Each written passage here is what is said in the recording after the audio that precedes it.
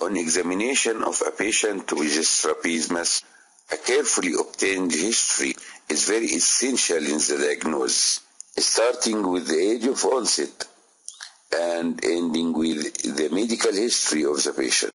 Starting with the age of onset of the deviation, family photographs are often very helpful to document the age of onset. Then you ask about the direction of deviation of the eye. Is it isodeviation, exodeviation, a vertical deviation, or a combined of these? Then you ask about which eye is the deviating eye.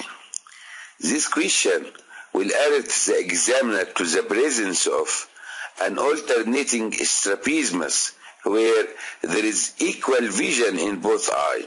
Sometimes you may face a preferred eye and an unpreferred eye where amblyopia is usually present.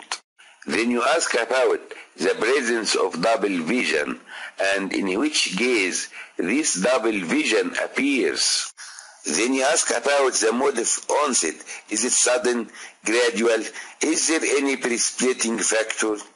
Is there a history of trauma that's like the first patient here who has a history of orbital trauma? Is there a history of diabetes, of hypertension, like the second man who has left 6 nerve palsy? Is the onset is gradual, like the third patient who has a thyroid eye disease with an ocular motility disorder? Next question is about, is the deviation is constant, like this girl had a constant esotropia in the right eye, or it is intermittent, like this child who has intermittent exotropia. Sometimes the eyes are aligned and sometimes they are deviated.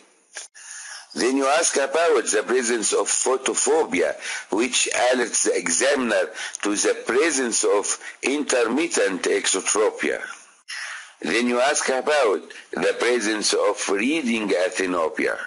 Then you take a family history, asking, is there any members of the family has an ocular motility disorder, like this family in the first photo, or the twins whom I carried who have a similar ocular deviation, or the other twins in the bottom of this slide. Then you ask about the history of the previous therapeutic maneuvers like glasses, occlusion therapy, use of prisms, or a strabismus surgery.